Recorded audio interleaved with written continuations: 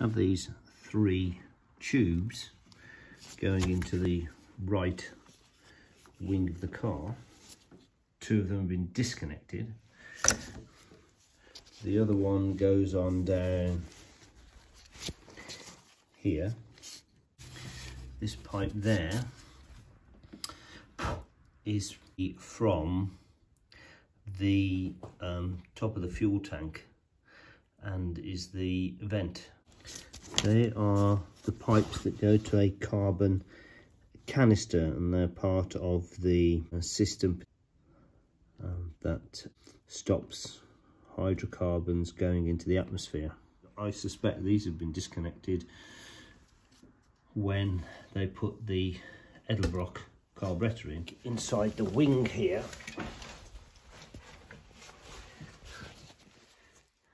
there will be the carbon canister. So I've taken 1 bolt out, which is in place with 3 bolts, and on the back side similarly there's a shield with the protective inner shield at the front removed. That's the carbon canister. Not sure what that is at the minute, and I just wanted to see what it was like rust wise. They've done the seals on this car. These are all quite good.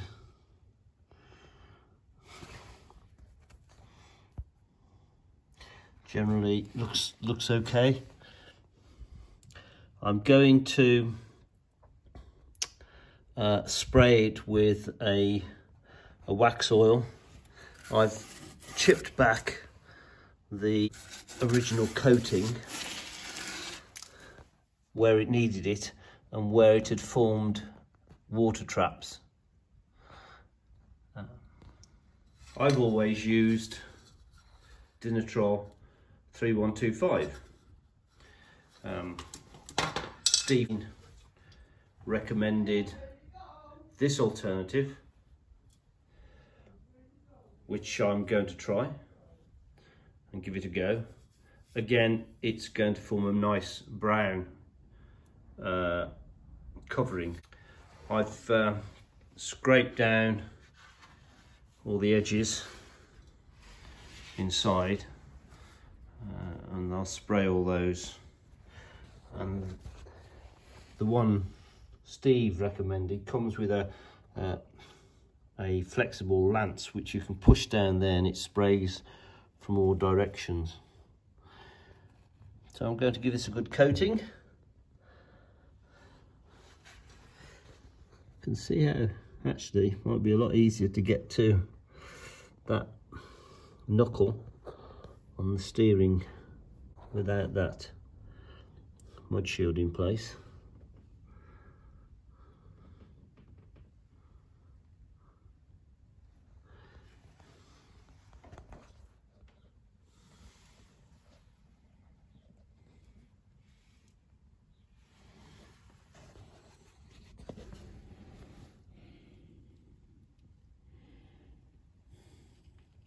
Just out of interest, I always put the wheel that I've taken off under the car, just in case it all goes wrong. It's not just sitting on that. That's there as another precaution, is all. It's actually sitting on a trolley jack and an axle stand.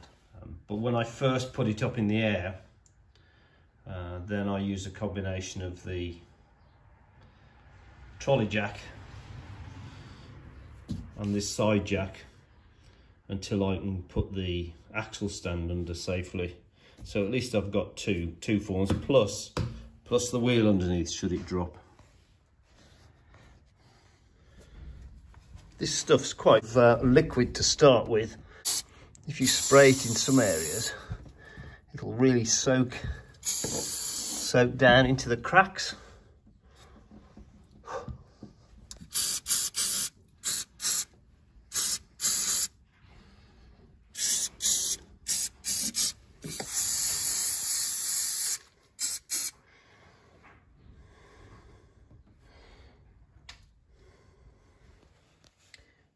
I use the whole can of 750 millilitres of that built Hamburg Dynex wax oil. So the whole can was used on the underside.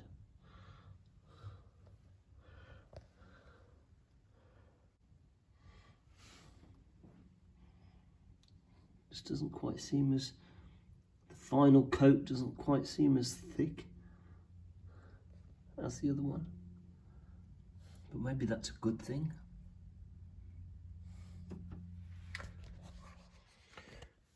Which one of these is best? I don't know. They both look very similar. I think I'm going to stick with 3125 because I know it and I like it. This one won Practical Car Classics magazine test, I don't know, 20 something years ago. This one may be a lot better. I might do some research. I've got what's left of 3 tubs of this Dinatrol, and in the summer when it's a bit warmer I'm going to apply that. I'm lucky in that I've got a proper compressor and wax oil injection kit, so that's what I'm going to use. I am in agreement with Steve. Wax oil is, that clear stuff is generally rubbish. Price wise, I paid, I think it was £33 off eBay for 2 cans. It's 500 ml in a can.